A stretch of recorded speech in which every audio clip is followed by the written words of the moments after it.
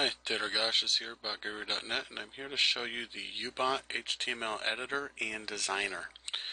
Once you've opened it up, installed it, and entered your license details, under File, you have two different options, Create HTML and Load HTML. First, we're going to explain Create HTML. When you create HTML, you're going to choose a number of rows that you want to insert images, buttons, form elements, and in this case we're going to go ahead and use 4, and the number of columns we're going to use 2. For the foreground I'm going to use a kind of cream color, and we'll use a blue for the background. Let's go ahead and click Create. Now instead of the background color you can choose an image if you like as well, and by doing so it asks you for the URL to the image, and you can click Preview to preview the image and click OK. So we're just going to use a color for the background right now. So here we go. And in this first column we're going to use name. Now notice the name is kind of blending to the background. So what we're going to do is we're going to change that with font after highlighting it.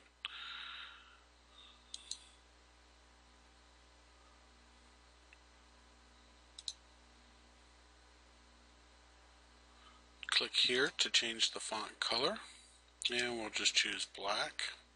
Click Apply. Here we'll use email. Again, same thing, just click Font, choose your color, hit Apply. Over here we're going to insert a text box, another one here, and right here we'll go ahead and put a button. Now notice it does not show up over here in the tree yet on the left hand side, and it won't until you hit this button right here. That refreshes the HTML and allows you to be able to choose the attributes that we just inserted.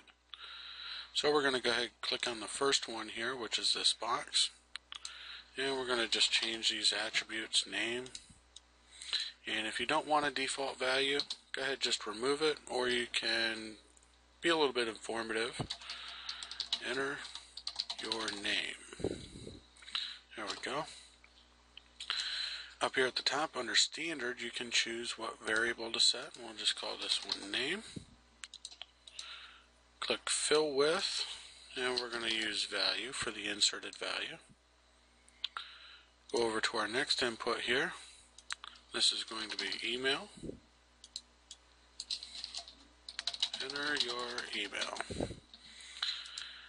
Again, variable, email, fill with, value, and if you wanted to use a custom one you could put it in here, such as like maybe you want a name attribute. Well, put that here and its value, or anything you want to really. So this allows for all of those to be attached, and we have some other ones that we're going to be working on adding in there as well. For the button, click on button down here. We've got the ID. So what we're going to say is submit. And for this we want a on click. So on click we want it to do something. And with buttons, now mind you, we're going to have an option in here that will automatically insert the Ubot run script. But right now you just type in ubot dot run script, parentheses, there we go, and we're going to call our defined command here, and what I'm going to use is just defined command for the name of the defined command in Ubot. Put our parentheses, close this off, and hit add attribute. That adds the on click attribute to that button. Now, since all that's been done, all we got to do is refresh. Now if we'd like, we can look at code view here, and here's our button name. So we're going to say run the command. Go back to design view, we see it's been changed. Here's all our stuff. Now we can go ahead and export this as HTML or as Ubot HTML. Either way is fine. I prefer to use as HTML, then just copy and paste it in there. Or you can go right here to Code View, copy all this, open up Ubot, and we're going to use UI HTML panel. Paste our code right in there, and we'll just call this 300 pixels. So here it is right here. If you want to get rid of that border, all you got to do, here's border 0, here's our color. Just go ahead and remove the color. Click OK. Oh, there we go. Right there, border 1, delete that, put 0. There we go. Border's removed. Kind of looks a little plain, but it is what it is. So let's go ahead and add in our define command that we had set up just for testing purposes here. And we called this defined command. So, defined command. And we'll just put a simple alert in there. Button is working. So when we hit the run command, there we go, it executed that command without any problems. In here, let's go ahead and take a look at our debugger. And we see here's our default values. So if I was to change these, and there we go, we see it's updating our variables perfectly. So the next thing we want to do is we want to use a existing design. So what we're going to do is we're going to load HTML, and this is in case you have someone design a UI for you and it's already cut up to HTML. Go ahead, click on the HTML file that you want to import, click open, and here we've got our design. Now this is a CSS design, it's got JavaScript, it's got drop downs, it's got all this wonderful stuff. So what we're going to do now is go through this and add our variables that's needed. So the first one right here, we've got username. So we're going to add variable username. Now you could call it user, you could call it whatever you'd like, and then we're going to fill that with value. Then we're going to go to our next one here. This happens to be password. Password. And the fill with is going to be value. Go to our next one here. This is password 2.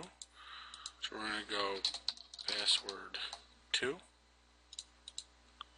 Fill with value.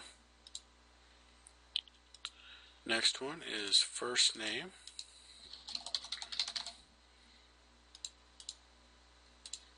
Fill with value.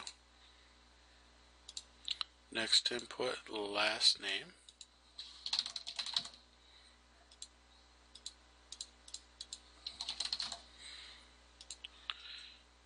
Just keep moving right on down the line here. So our next input is the gender. So we're going to say variable gender. Fill with value. This one here, same thing, variable gender. Fill with value. Go down here to the next one. So we've got our selection for day, and we're going to say day for the value. Fill with value. Go down to our next selector. This happens to be month. Fill with value. Go to our next one here. Year.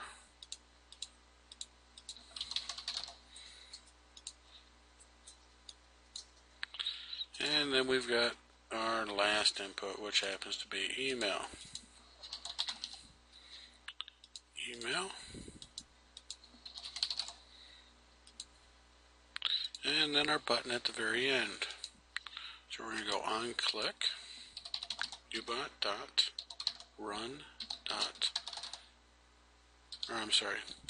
run script. Submit data. There we go. Close that off.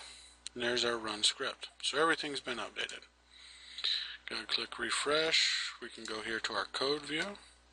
Press Control A to select all. And Control C. Go back here into Ubot. We'll go with UI HTML panel. There we go. And we'll go with, say, 750. So, here it is right here. And because I previously had values set, let's go ahead and just clear those out. So here's all our different inputs. We see here from our debugger, nothing's been set yet. So let's put our username. I'll just put lowrider TJ. Password. You would enter those in, your first name, your genders, and everything else, and then we go ahead and fill those to your variables. So, as you see, it can be very easy to set these up and work exactly as needed and works very quickly. So, I hope you like this video, and if you have any questions, do feel free to ask. Thank you.